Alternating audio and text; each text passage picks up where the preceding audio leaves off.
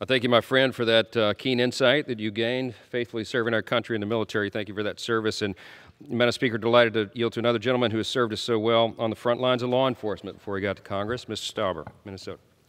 Thank you very much. Madam Speaker, I could speak for hours about this administration's multiple failures over the last year, but I only have a couple minutes, so I'll just cover inflation, one of them.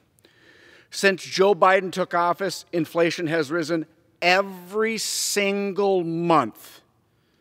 Americans are paying more for just about everything while earning less in every paycheck.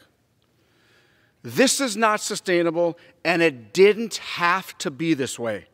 This administration is so out of touch with the average American that despite inflation reaching a 40-year high, they are still pushing for more reckless spending that will only make this crisis worse.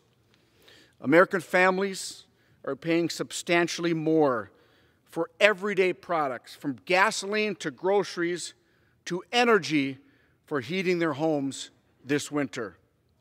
To heat their homes in northern Minnesota when it's 30 below for a week straight. Make no mistake, inflation is a tax on us all, especially our working class and those on fixed incomes. It is no secret that we live in a very polarized nation right now. But there is one thing a strong majority of Americans agree on. Joe Biden's first year in office has been disastrous to the American people. We deserve better. Madam Chair, I yield back.